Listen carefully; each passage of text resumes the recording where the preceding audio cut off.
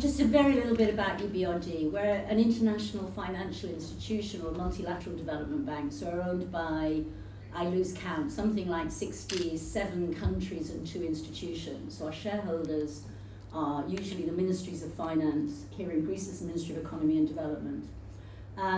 We operate, again, I lose track, but probably about 39 countries now. We started off, our traditional ground was sort of former Soviet Union, Central and Eastern Europe, so we could help them transition from command to market economies.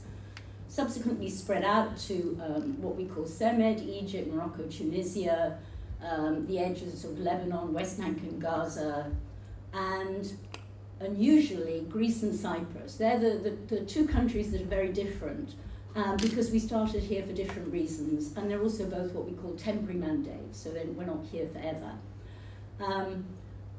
I've worked for EBRD off and on since it started, so I was very used to our traditional countries. Luckily, I was also a little bit used to Greece because I first came here in 1960s. So I have my history with Greece as well, and it is so different from our traditional countries of operation.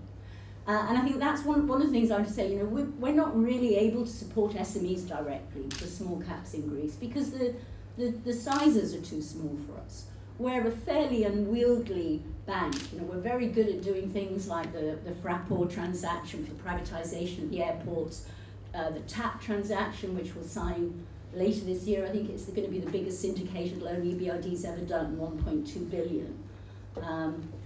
Doing something for a small company is also painful for the company because we have quite, not that the standards are high, we think the standards of companies here are high, but the requirements we want lots of documents, lots of information. So what we're trying to do is find different ways of supporting SMEs through different vehicles. One typical way is our trade finance program, which we operate through the banks.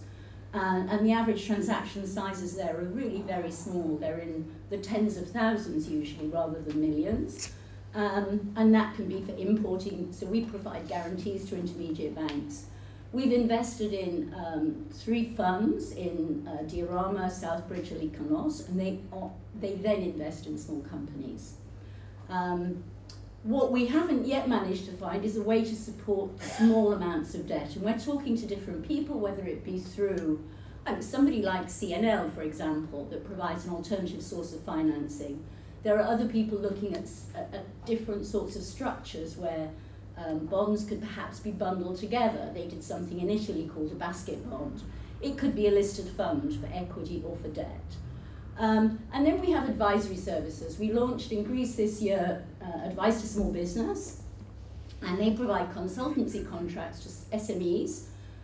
We finance, it's about 2/3 of the consultancy contract, and it can be things like developing a strategy. It could be looking into what markets they could export to. It could be more technically oriented in I don't know, what sort of energy efficient equipment to get, and that's gaining ground. So I hope we may be able to support some of you with those sorts of consultancy services. And then we hope to launch soon something that would help SMEs to list, be it again debt, through equity or through bonds. And that's something we'll do in conjunction with ATHEX, because of course they have their own roots programs, so we will look at slightly different industries.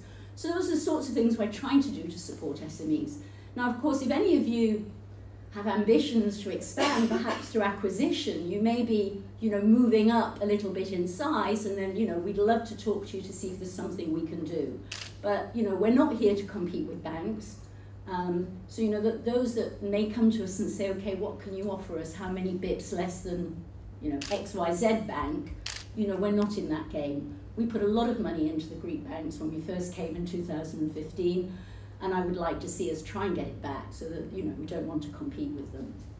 Anyway, I hope you have a good day. I hope you get some ideas. I think it's very important to develop ATHEX and get more companies listed. It can be an easy route to being able to expand your business. And I think most importantly in Greece, to take it to the next level, to move beyond being a simple family company, ensure that the company can last forever, whatever happens to the family.